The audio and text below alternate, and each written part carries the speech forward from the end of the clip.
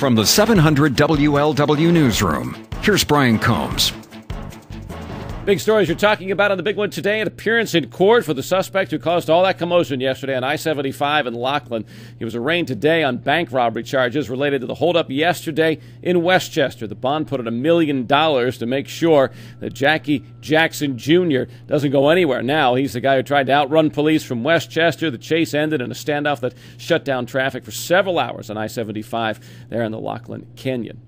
Getting ready for opening day in Cincinnati, a big part of that, what happens on Fountain Square. And today there's sort of a preview party of the Reds' home opener. The city will be turning on the fountain, Tyler Davidson Fountain. The water will start running at noon today. City has a little party for that to get ready for the bigger party tomorrow, which is opening day in Cincinnati, the unofficial holiday. Fountain Square will be one spot that the parade passes by. This year the parade will start a little bit later, about a half hour later than usual, because the Reds' first pitch comes at 2:10 tomorrow. Complete coverage all day tomorrow here on the big one. If you'd like to find out what it'd be like to live next door to Great American Ballpark, tours are being conducted this afternoon of the Banks Apartments. If you're interested, 4:15, 4:30, the times that the developer will be taking people through the property. It'll be followed by happy hour at the one bar that's open there at the Banks and will be open tomorrow for opening day. Holy Grail opened on St. Patrick's Day in Cincinnati.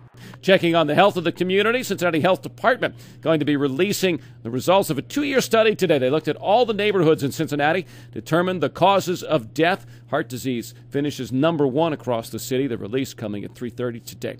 Healthiest county in southwestern Ohio is Warren County. This according to a new report from a foundation that's been studying counties all across the country, looked at a number of health issues, including education, as to trying to determine who has the healthiest people. In northern Kentucky, Boone County ranked #1 in the entire state. Indiana, southeast Indiana, Dearborn County #1. They ranked 28th out of the state's 92 counties.